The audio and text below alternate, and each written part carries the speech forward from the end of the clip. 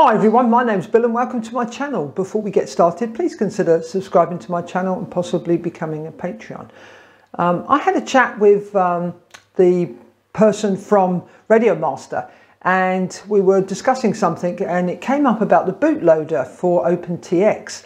Now, I hadn't been updating my bootloader, and apparently with every release of the new firmware for OpenTX, included in there is a bootloader.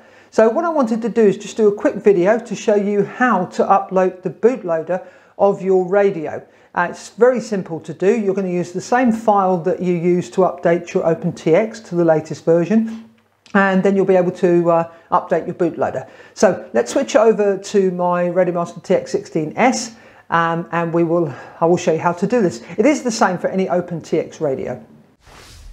Now let's take a look at the TX16S. We're going to hit our system button and we are now going to go across to the right to the SD card. Go to the firmware, click enter, and there you can see I've got my multi-protocol module firmware and my latest OpenTX. Now you move down to the OpenTX one. Instead of just a short press, you do a long press. Now you'll see this option come up: flash bootloader, copy, rename or delete. So we are going to just push enter on bootloader and you'll see it's writing and the job should be done. Now, to be able to check if that has been successful, if we go across, I would have thought you would have been able to see it in here, but I can't see where it says bootloader. So if you really want to check it's done the job, what you need to do is turn off your radio.